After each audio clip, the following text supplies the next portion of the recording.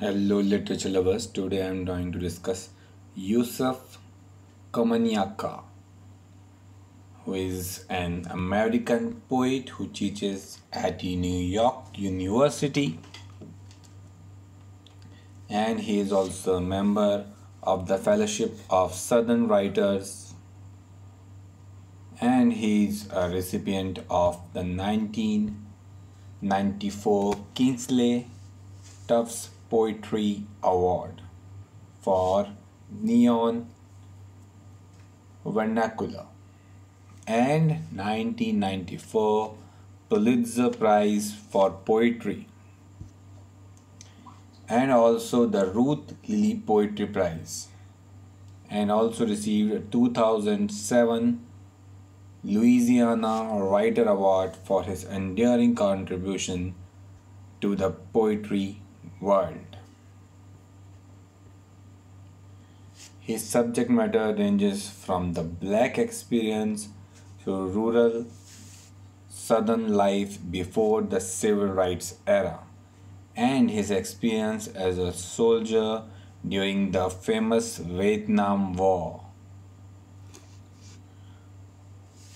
Now, talking about his birth, he was born in 1947 and given the name James William Brown. He was the eldest of the 5 children of James William Brown, who was a carpenter. He grew up in the small town of Louisiana. As an adult, he reclaimed the name Komunyakaa, said to be his grandfather's African name. He said that his grandfather had received the United States as a stowaway in a ship from Trinidad. Brown served in U.S. Army, serving one tour of duty in South Vietnam during Vietnam War. According to his former wife, Mandy Sir, he was discharged on 14th December 1966. He worked as a specialist for the military paper Southern Cross, covering actions and stories, interviewing fellow soldiers, and publishing articles on Vietnamese history, which earned him a Bronze Star. After his service, he attended college at University of Colorado, where he was an editor of the campus arts and literature publication River Run, to which he also contributed. He began to write poetry in 1973 and took the name Yusef Komunyakaa.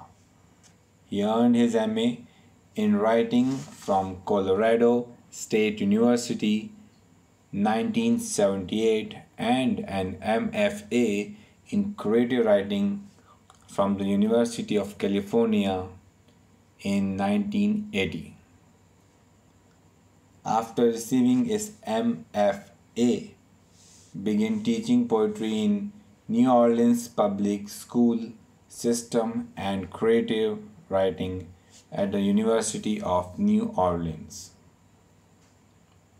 Komunyakaa taught at Indiana University until the fall of 1997, when he became an English professor at Princeton University.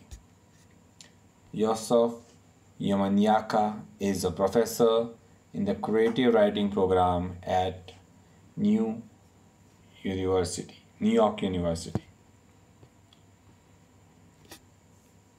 The collection name Copacetic fuses jazz rhythms and psychopassion with hip collegium and unique, arresting poetic imagery that has since become his landmark. It is also outlines an abiding desire in his work to articulate cultural truths that remain unspoken in daily discourse, in the hope that they will bring a sort of redemption. How can love heal the month shut this way? Say something that differentiates us behind the mask.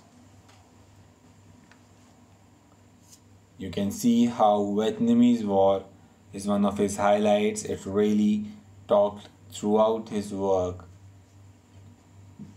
and haunting in his work.